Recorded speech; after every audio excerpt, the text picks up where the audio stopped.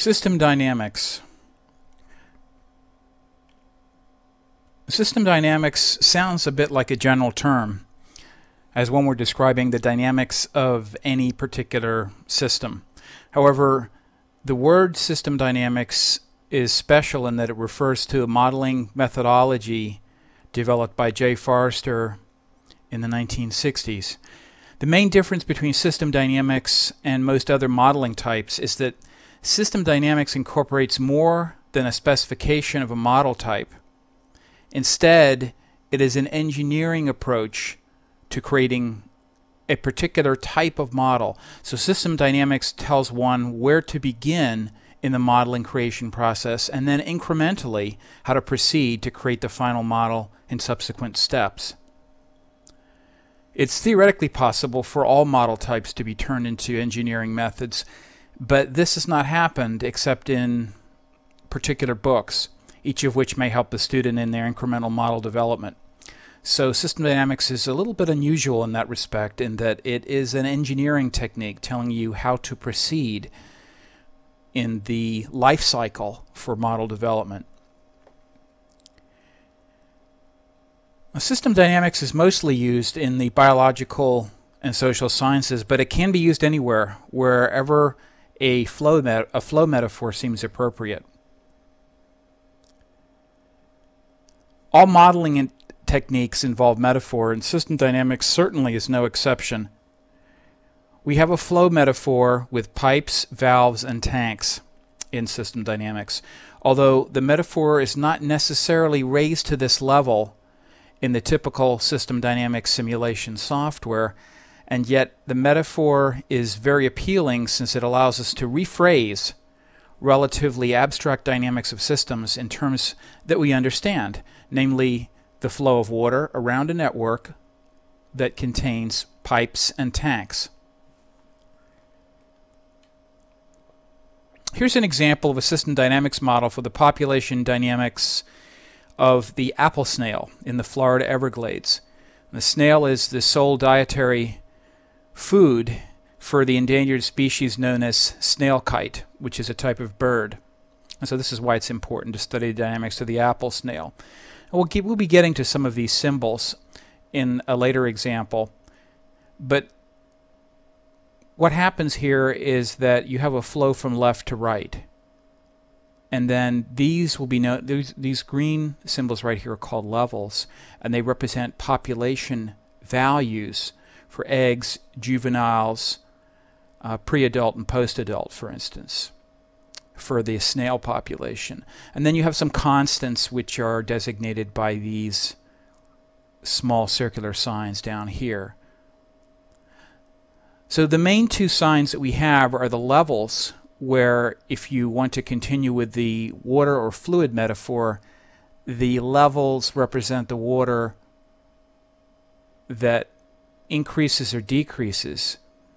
This is a capacitor in a sense, a holder, a container for water. And then these things are valves, and they actually look a bit like valves, and they refer to the rate that you have going between successive population stages for the snail.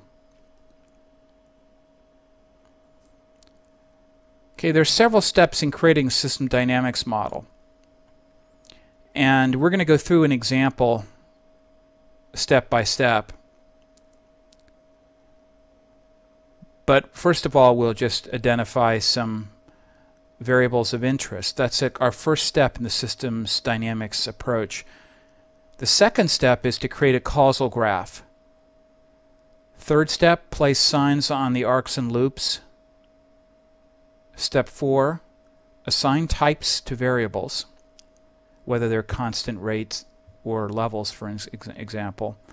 Step 5, create a flow graph. And step 6, determine equations. To begin our discussion of system dynamics, let's go ahead and take a look at the relationship between variables. Now we might have some variables. We might say that, hey, our food intake as humans, the amount of food that we eat, bears a kind of relationship to weight. And we would reason as follows. We'd say as we increase our food intake, our weight increases. As we decrease our food intake, our weight decreases.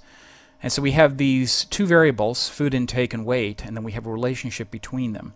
So this is the very beginning of what's necessary in order to build and think in terms of system dynamics. Where there's fire, there's smoke. We've certainly heard that expression, and that can be just denoted like this, that the amount of fire increases the amount of smoke, or the amount of fire more particularly is related to the amount of smoke. It may be that that as you increase the fire you decrease the smoke. That's not the case in this particular case with fire and smoke, but for two arbitrary variables, the arrow that is between them can be as you increase one you increase the other, or it could be as you increase one you decrease the other. Could be a negative relationship. Likewise, you might say if there's an increase in fire, then there's an increase in heat. So we can proceed like that. So this is the very foundation of system dynamics in terms of identifying a few variables and their relationships. Let's go ahead and look at a simple causal diagram. And this is for a heating control for humans. We might say that we've got some variables. We've got some variables like body temperature, sweat glands, body odor. Already this is getting exciting. So exciting that I combined body and odor into one word. So let's go ahead and change that.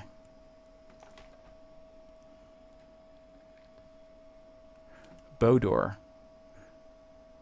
Something new for Webster's.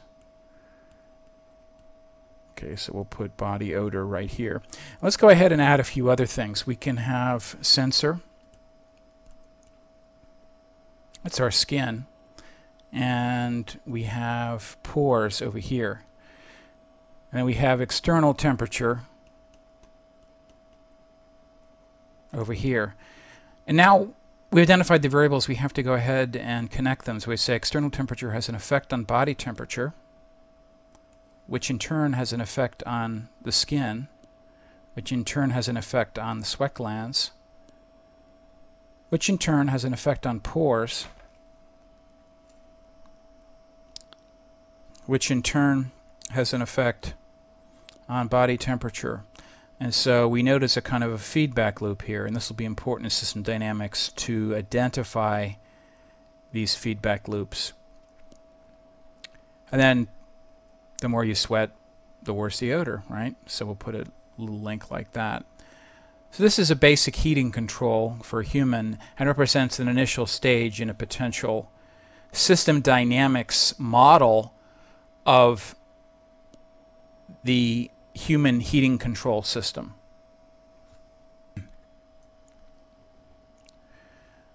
Okay, so what we're going to do now is we're going to have a comprehensive example. We're going to go through all the steps in order and engineer our system dynamics model. And this system dynamics model is going to be for the dynamics of building, growth, and death. Now, since we're talking about buildings, we don't talk about growth and death. We talk about construction and demolition. So let's go ahead then and begin. Step one is to identify variables in the construction and demolition of buildings over a particular area. So what we're going to do is we're going to say we have some industrial buildings.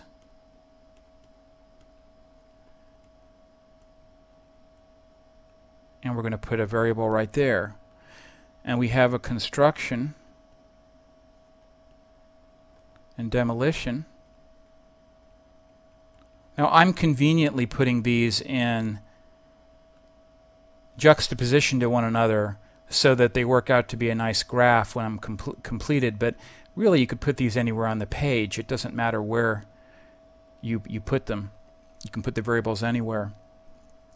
Okay, there's going to be some land here, and so we're going to have a fraction of land occupied.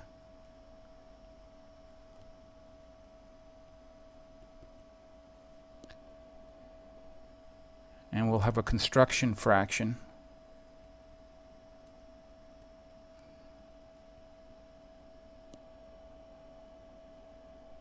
We have a certain amount of land that's going to be available for industrial buildings, and so we'll just say land available down here. We also have an average area taken up by each building, so I'll just put average area. And we have an average lifetime for buildings, so I'll put average lifetime. Now, after we finish step 1, where we've identified all our variables, step 2 is to go ahead and create the causal graph. So that's what we're going to do right now. In order to create the causal graph, we just need to connect these variables together in a way that it's clear that something flows between one and the other, or one is the cause for the other. So for instance, construction influences the number of buildings. Okay, and demolition certainly influences the number of buildings. Okay. The number of buildings, we're going to say, influences the construction. Maybe if we have more buildings, we're going to have less construction. And also a number of buildings will affect demolition. A construction fraction is going to affect construction, and the fraction of land occupied is going to affect construction fraction. The number of industrial buildings will influence the fraction of land that is occupied. And these three things over here are going to be constants. They're just going to drive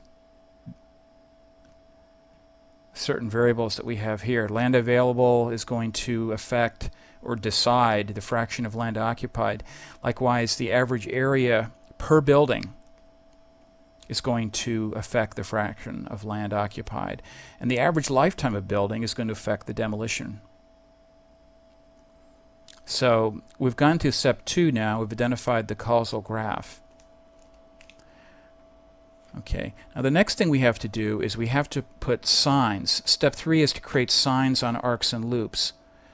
So we're going to go ahead and first of all create signs on each of these arcs. We take every single one of these arrows, we put a sign, a negative or a positive, depending on which is most appropriate.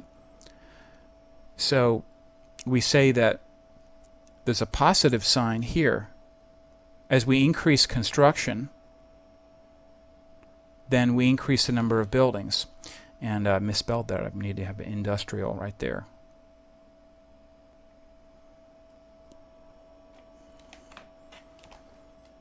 Okay, as we increase the amount of demolition, we're going to decrease the number of buildings, so there's a negative right here. So this gives us a good beginning to putting the signs on this, because we see that here's an example of a positive relationship between two variables. Here's an example of a negative relationship between two variables that makes some sense. You increase the construction, you're going to decrease the number of, they're going to increase the number of buildings. Likewise, you increase the demolition, and you're going to decrease the number of buildings. So we continue likewise. We'd say if we increase the number of buildings, let's say that we'll increase the construction. And as we increase the number of buildings, we're going to increase the demolition. Okay, these are going to end up being rates, but we haven't quite gotten to that step yet. And what we'll do is we'll just go ahead and put signs on each of these things.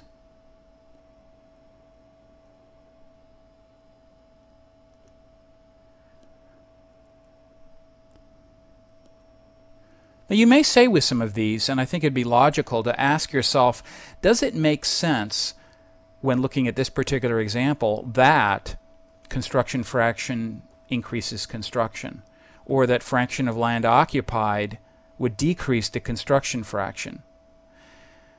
And really this has to do with the domain of study. And in this example, we're not domain experts. We're just going over how system dynamics works, and in what order we have to do which steps and what each of those steps is comprised of. So we're not really that concerned with does it make sense. Now hopefully it makes enough sense that we can suspend our disbelief, if we have any, to where we understand what's going on in this engineering process.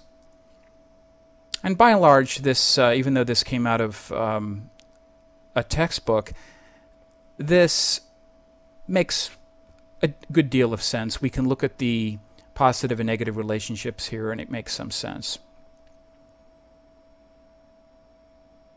Okay, now what we're going to do now is we've signed the individual arcs. We need to sign the loops. And first of all, you need, or cycles. And first of all, you need to detect a cycle. Here's an example of a cycle right here. Okay, here's another example of a cycle. Okay, here's yet another example of a cycle here. Notice this one here. It goes all the way down here, all the way over here, all the way up here, and around again. So we look for these loops, and all we do to create the signs for these loops is we multiply every sign in the arrow that is used to create the loop in the first place, multiply those together, and that's the value of the loop itself. So plus times plus is going to give you a plus feedback loop. Okay, whereas this will be a negative feedback loop because we're taking plus, you can think of it as plus 1 times minus 1. Then we have a negative feedback loop here. Likewise, this is going to be a negative loop because we've got minus 1 times plus 1 times plus 1 times plus 1, which is minus 1. So we're going to have a negative loop here. Okay, so now what we've done is we've finished step 3, and we have signed all of our loops, and we've signed all of our arcs. Okay, now what we're going to do is step 4. And step 4 is we're just going to define or assign types rather to variables, then we'll define symbols that are needed for step 5, the flow graph. So first we're going to assign types to variables. We're going to look at these variables and going to go, what types are they? Are they rates? Are they levels? Are they constants? Okay, well, what we're going to do then is just say that construction is a rate, so we'll put a little R there. This is a level. This is a rate. Then this is an auxiliary variable. I'll be describing these in a little bit more detail in a second. This is another auxiliary variable. This is a constant. This is a constant. And this is a constant.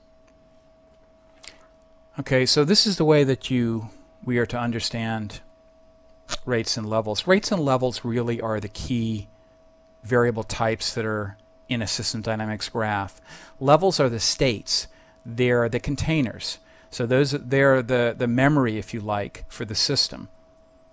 And levels are going to be interspersed with rates. So what you're going to find in the typical system dynamics graph is you're going to find a kind of hopping sequence from rate to level to rate to level to rate to level. We saw this with the system dynamics graph for the apple snail.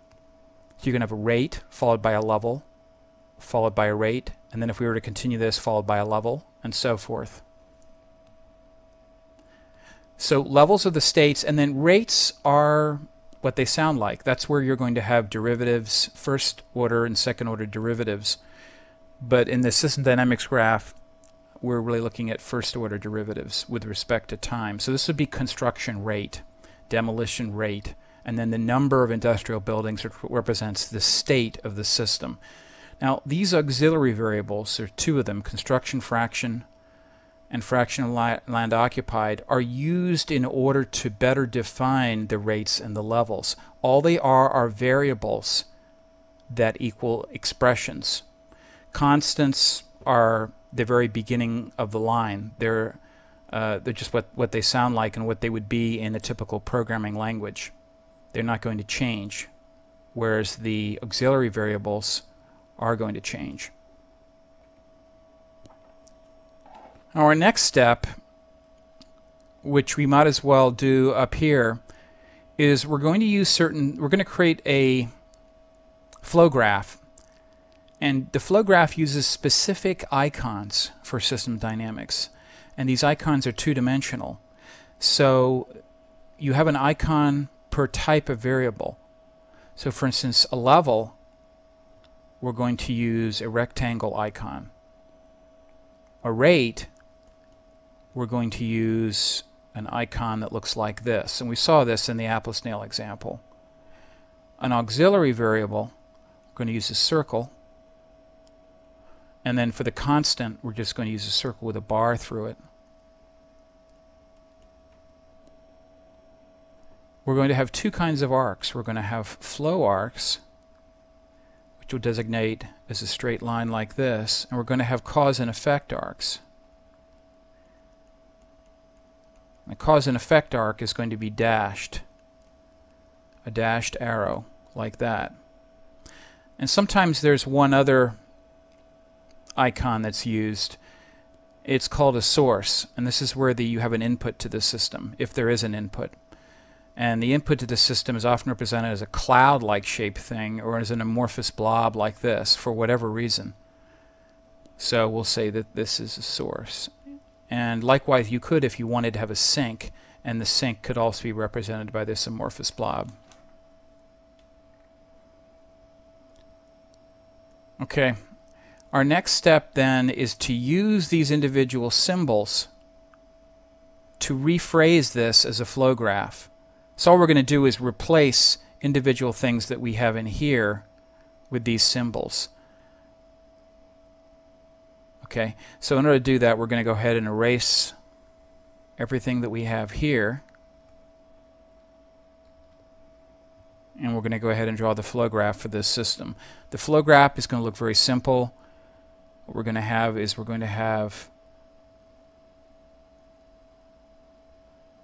the construction rate, the number of buildings, demolition rate will be here,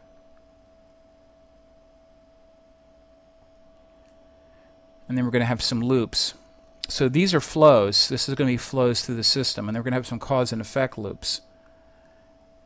We're going to have fraction of land occupied, FOL, and I made a mistake here. I want to make that dashed arc, so I'm going to go ahead and do that. And likewise, what we're going to say is the number of buildings that we have has an effect upon the construction rate, and the number of buildings that we have has an effect on the demolition rate. Okay. And then we're going to have a construction fraction, another auxiliary down here.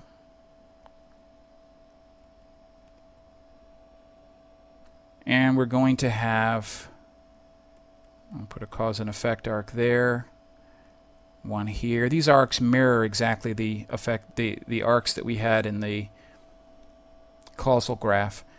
And then we're going to put three constants. We've got land available for industrial buildings. That goes like that. Another constant right here, average area per building. So this is average area. This is land available.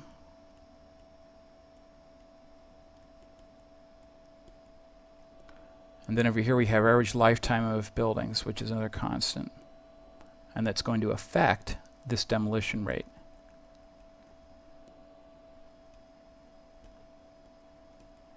So we'll say average lifetime. And then this again was construction. This is a number of buildings. And this is demolition.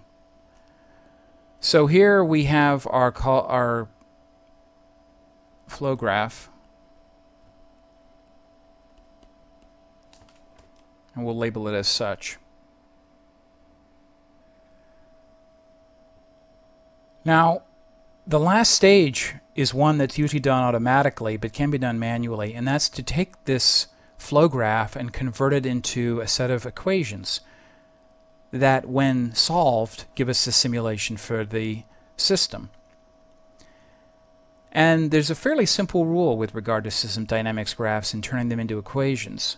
What we'll do is we're going to start with every level, and we're going to say that that's a state variable. So we're going to say, let's say buildings is B, and we're going to create a differential equation that says dB dt is equal to construction rate minus demolition rate. So all we're doing is we're saying here is B for the number of buildings. That equals the thing coming in, the rate coming in, minus the rate going out. So this makes actually quite a bit of sense. Now the differential equations come about only in casting variables associated with levels. And then the rates, of course, can be affected by buildings. So what we would do here is we might say, all right, C is some function. Let's take a look at C. C is some function of B, and so I'm just going to put f1 for some kind of function of B and the construction fraction, CF, right here. So we'll say B and CF. Now what particular kind of function it is depends on whatever we find to be the most valid way to represent this model. I mean, from our perspective of modeling, we can imagine this to be any function at all. You can add these two variables, you might multiply them. It depends whatever makes the model valid. Okay, D likewise is going to be a function of what? It's going to be a function of average lifetime, or AL, and B. So we'll put D is equal to some new function, f sub 2, of B and average lifetime of buildings, AL. Okay, and likewise you're going to have values for CF. CF is going to be another function dependent on this, and this will be another function dependent on this constant and this constant. So after you've written out two more equations, one for CF and one for fraction of land occupied, then you've got the necessary 5 equations to solve the system.